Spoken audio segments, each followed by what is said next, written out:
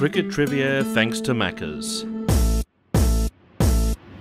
Order 111. John Davison represented Victoria and South Australia, but he'll best be remembered for representing Canada at the 2003 World Cup. Having been born in British Columbia, the hard-hitting right-hand bat and off-spinner stunned the cricketing world with an incredible display of sustained clean hitting against the West Indies. That's another one. Gone away for four, just inside the boundary. This is magnificent batting. Gone for four. He's nowhere near in the vicinity. That's gone for six as well. This is brilliant batting by Davison.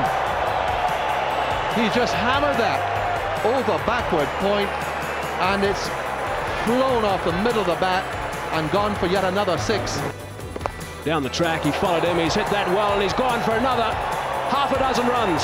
It's gone about 83 metres, that one. That's another big blow. Not right out of the middle, but he'll take it. Vasbert Drakes is not happy. Well, Davison is happy, and a lot of people in the crowd are very happy. At the time, he pulled off the fastest ever World Cup 100, with his century coming off just 67 balls. Will it reach the boundary? Yes, it has! He goes to 100 with the most magnificent six over mid-on.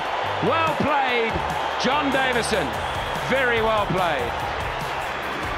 The crowd has got right behind him. What a shot down the pitch, and he's hit it right in the middle. Chumney knows. He's put his hands up. Look, he's so wrapped for his teammate. And there he is. What a knock. 67 balls, 6 sixes, 7 fours, and it's become equal the 4th fastest century in one-day international cricket. It was going to take something special to see the back of him. Enter Vasbert Drakes. And it goes over his head, completely misjudges it. He's got it. He's got it. My goodness gracious, I can't believe that he's got it. There was no way he was going to catch that. He came in, the ball was over his head. There was no way he was going to catch it. And he did. When Davison departed, he scored 111 of the 156 runs on the board with only 22.1 overs bowled. He proved it wasn't a fluke, smashing 75 of 62 against New Zealand.